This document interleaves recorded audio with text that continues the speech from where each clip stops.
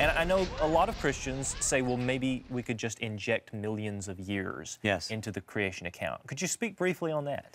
Well, you see, that injection simply doesn't work.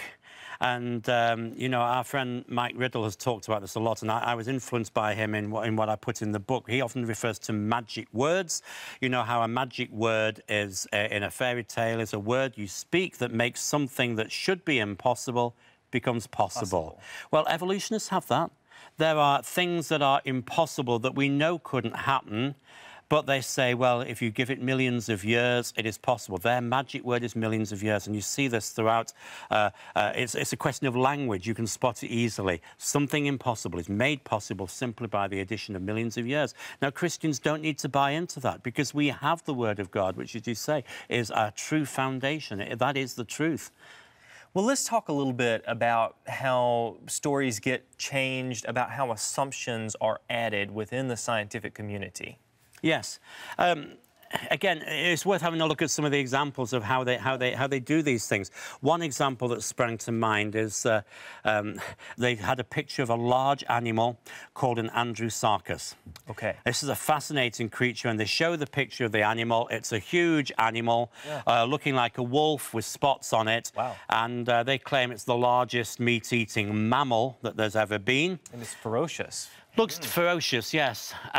Interestingly enough, that picture is slightly different from many of the pictures I've seen, because one of the points that they make about it is they say it's not related to the wolf. Oh. You say, what is it related to? They say it's related to sheep and goats. Really? And then they describe it as being a sheep in wolf's clothing. Huh. OK, now, this is odd because you can see that phrase as a biblical phrase deliberately twisted. So you see again how they're using their language. They want to twist the language. But where did they get that idea from? Well, they started with this creature being by the sea, eating turtles, and said it's been driven to the sea. It normally lives inland, and it's been driven to the sea. And you have to start to think, what evidence have they got of that? And the answer is none. They've got no fossil evidence. None of the fossils are found in a way that would suggest that they've been driven to the sea.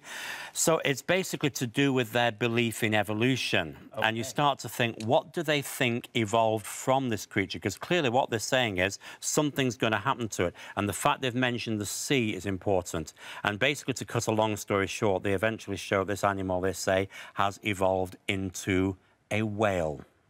Really? So a whale has therefore evolved from creatures similar to goats and sheep. And you start to think, well, hold on, they're not the same. And then why would they even think that this animal anyway is related to a goat? Yeah. And you start to think, what's the fossil evidence they've got for it? Well, they do have a fossil. Okay. But you look at the fossil, and all they have is an upper jaw. You're talking about an animal supposedly related evolutionarily to a whale, yes, and sheep and goats, yet it looks like a wolf, and yet it's based on one jaw. Yes, its upper jaw looks like a wolf, but they say that it looks similar to a goat's upper jaw. And for that reason, they say it has hooves. So they don't really have any forms leading up to, from evolution in the past leading up to this animal, nor do they have the forms leading onwards to the whale. But you see how this fits with their story. Yes. And that's the important point. There is a story. There is a meta-narrative. And everything has to fit their meta-narrative. And we need to cut across that and call them out on it, call their bluff and say, this is not the case. Right. I'm sure there was this animal there. This jaw is clearly a genuine jaw. What the rest of the animal looked like, I don't know. We could easily make our own guesses. But there's clearly real signs there in the sense that there was this animal there. But the rest of it is all a story, and we need to call them out on that.